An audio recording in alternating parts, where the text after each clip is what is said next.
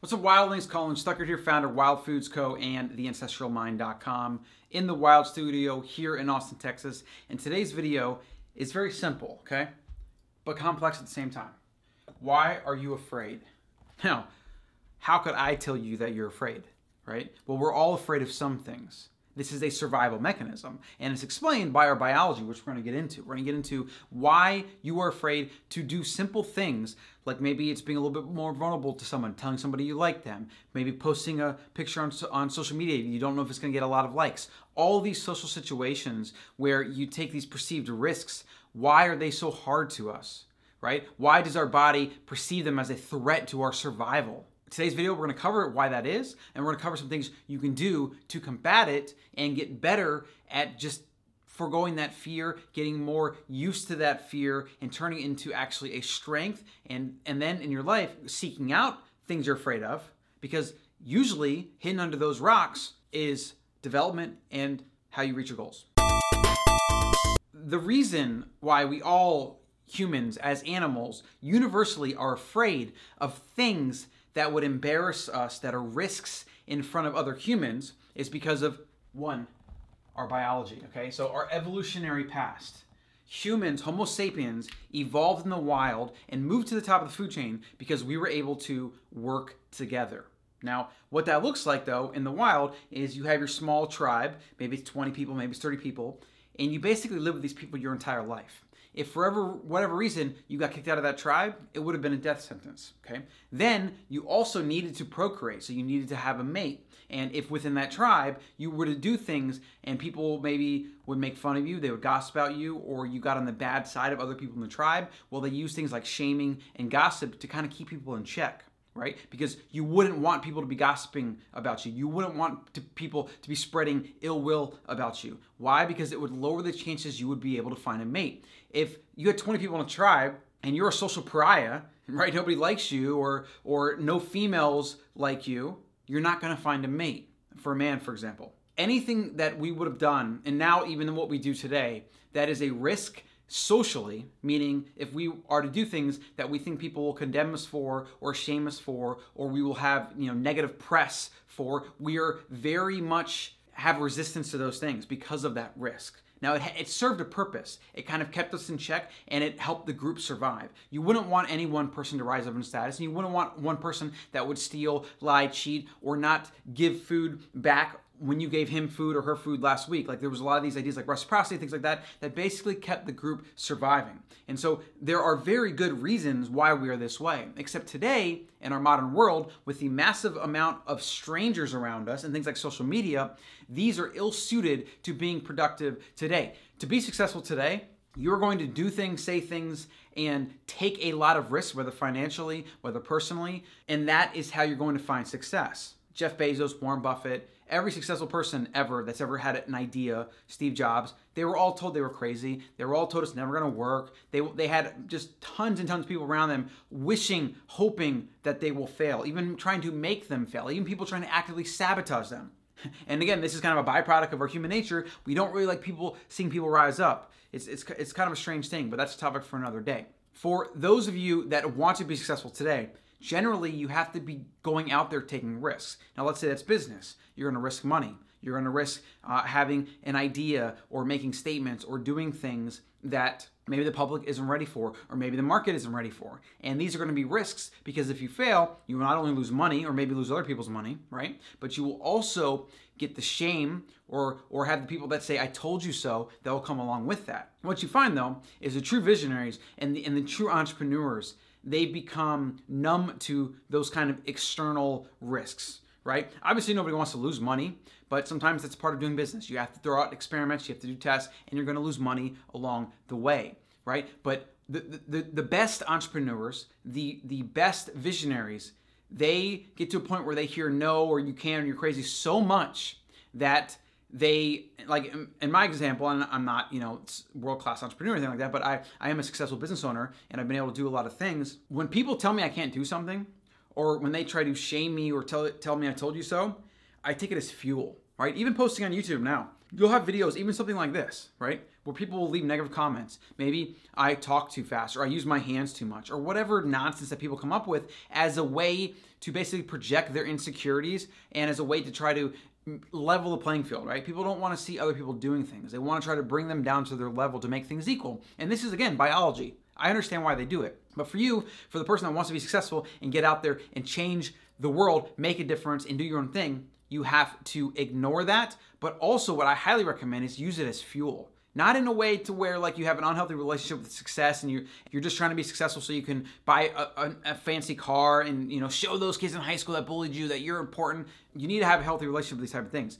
But you need to understand, first of all, why your biology keeps you afraid. It keeps you afraid of taking risks. It keeps you afraid of doing things in front of large groups of people.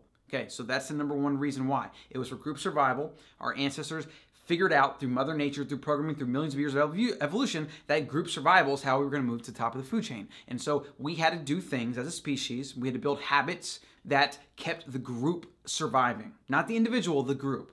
Today, though, you're on your own for the most part. You'll even find friends and family, a lot of times, even people you perceive as in your group, they will not want to see you personally move up and be successful or eat better or whatever. And so in those instances, just like in instances with strangers or on social media, you have to be willing to grit your teeth, bite your lip, and just commit to what you believe and what you want. All right? Now let's talk about some strategies on how to actually do that.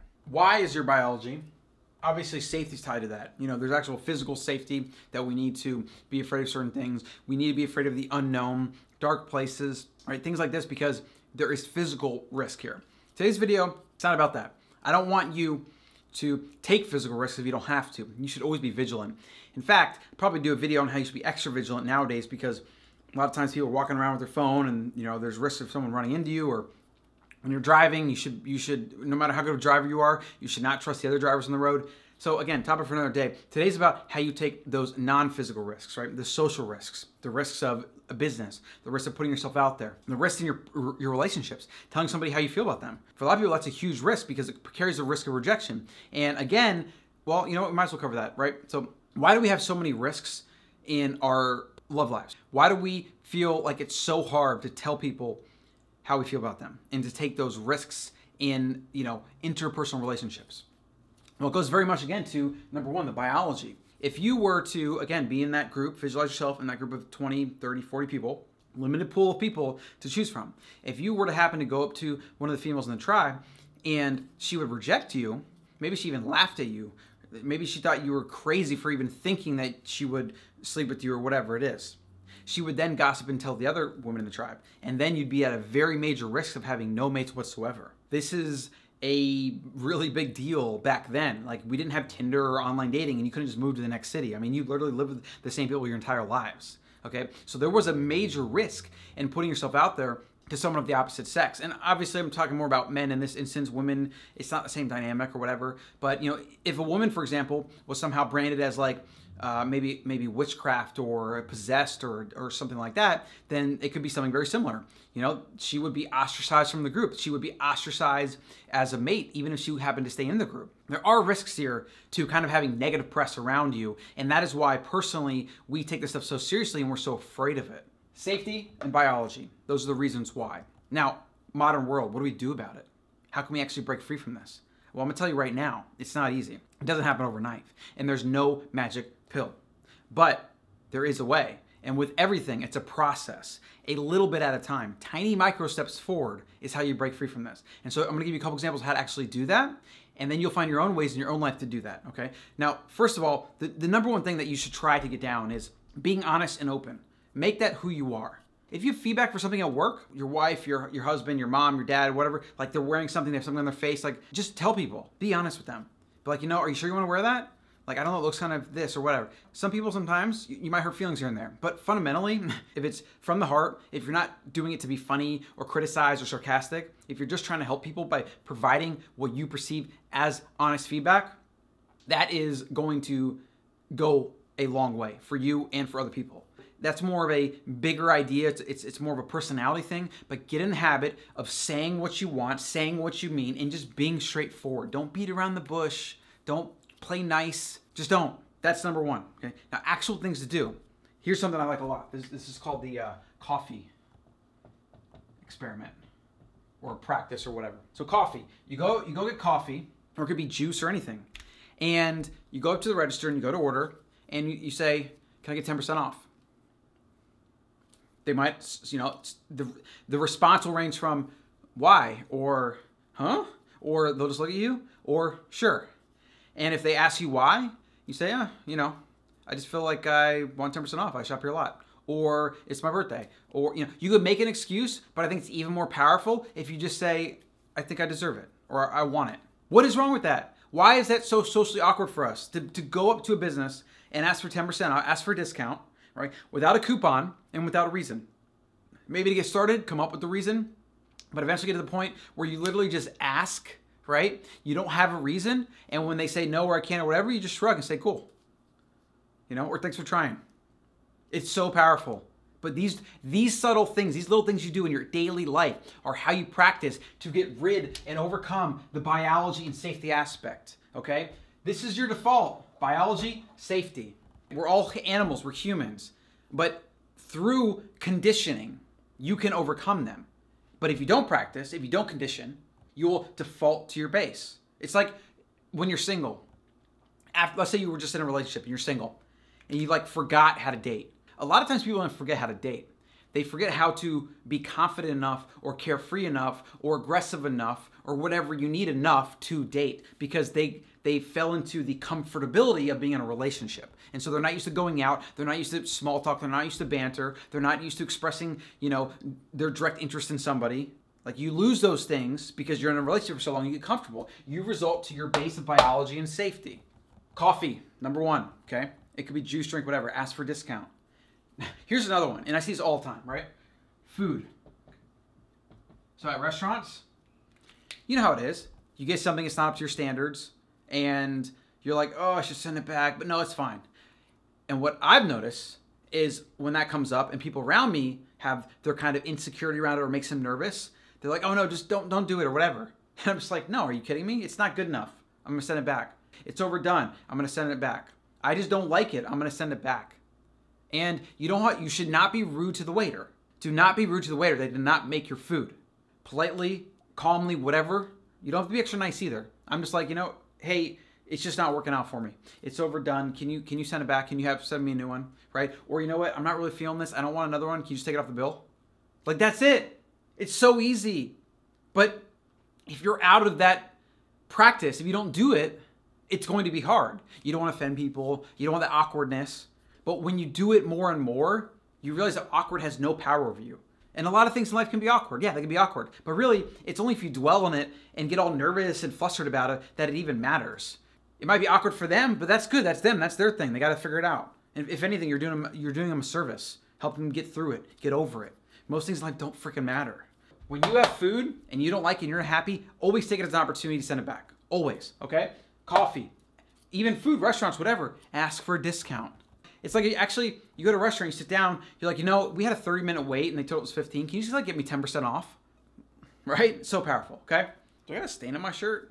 Looks like I got a stain. Oh, it's like one of those oil stains you can't even see. I literally can't see from this angle. But you can see it from there. Okay, coffee, food. Maybe this, example, right? Wear stains around, proudly, who cares? Whatever.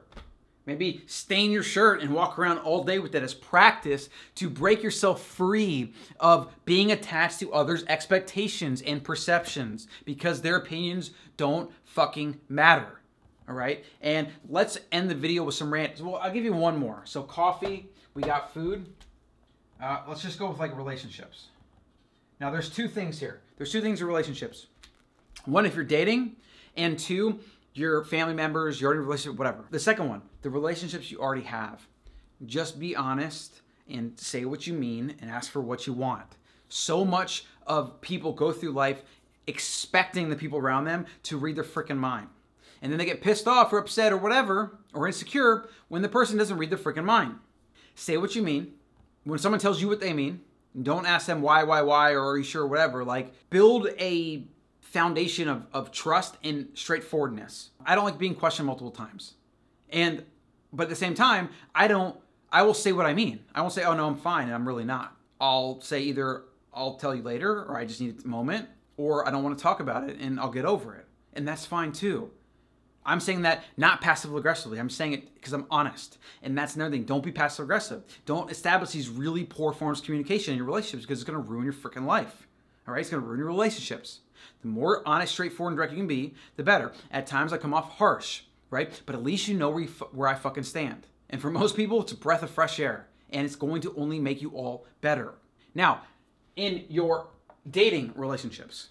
Now, this is obviously maybe advice more for guys. But in fact, it's also for girls. We did a podcast here the other day with Ebony of uncagedcollective.com. And she was talking about an instance where she was out and about. A guy came up to her. You know, he was kind of a good-looking guy, whatever. They started talking a little bit. And about time for him to leave or her leave, he said, well, you know, why don't we grab lunch sometime?